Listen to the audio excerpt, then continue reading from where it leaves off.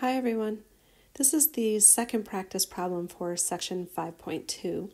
And this is a lot like the first practice problem, except for this time we're going to use a left endpoint Riemann sum. Again, this was a multiple choice question in Newton, but I'm just going to solve it.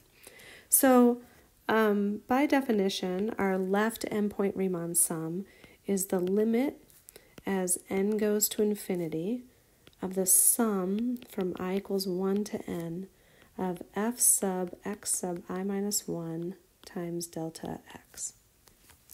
So like I did before, I want to imagine that this is our x-axis, and we are evaluating this integral over the interval from 0 to 7. And we're going to partition this up into n rectangles. So I'm just going to make a couple here and then do my ... so that I get my n rectangles. So this is x sub 0, x sub 1, x sub 2, and so on, all the way up to x sub n. And remember the i's are the subscripts. So this is I equal to 0, I equal to 1, and so on all the way up to I equal to n. So I want you to see that if we take some sub-interval, that if this is x sub I, then, I'll move my dots here, then this is x sub I minus 1. Which means that, and that's why with this left endpoint, that's why we're using in x sub I minus 1.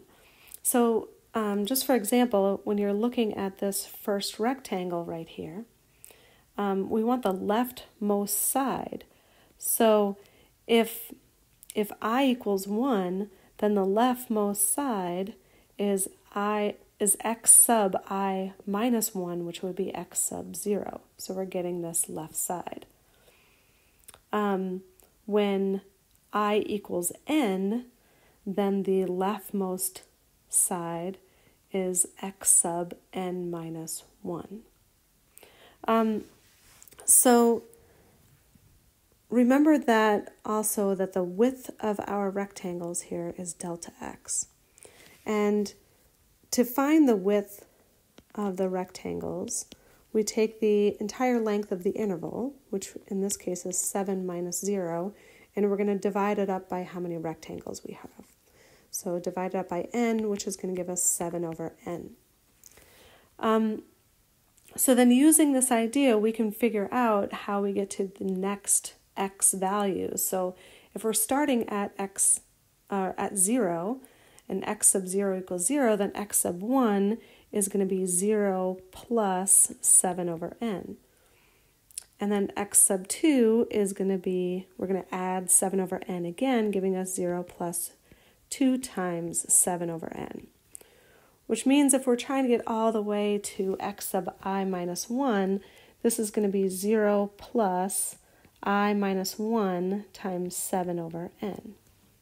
Because remember, this is our leftmost spot for this rectangle. So x sub I minus 1 is going to be 0 plus I minus 1 times 7 over n. Or just I minus 1 times 7 over n. So now we can put this back into our limit. So we'll have the limit as n approaches infinity of the sum from I equal 1 to n of f of x sub I minus 1 is now I minus 1 times 7 over n times delta x, which is 7 over n. Well, if we put this I minus 1 times 7 over n into the function, which is 10x to the 4th, then we will have the limit as n approaches infinity of the sum of I equal to 1 to n of 10 times this I minus 1 times 7 over n to the fourth times 7 over n. Well, I can distribute that fourth power through. So I'll have the summation as I equals 1 to n of 10 times I minus 1 to the fourth times 7 to the fourth over n to the fourth times 7 over n. And I can pull anything that doesn't have an I associated with it in front of the Riemann sum, giving us the limit as n approaches infinity of 10 times. I've got a 7 to the fifth power here, since I've got a 7 to the fourth and a 7 to the first. So this would be a 7 to the fifth. And same thing with the n's. I have an n to the fifth. And then left over inside the summation is this I minus 1 to the fourth. And that's our answer.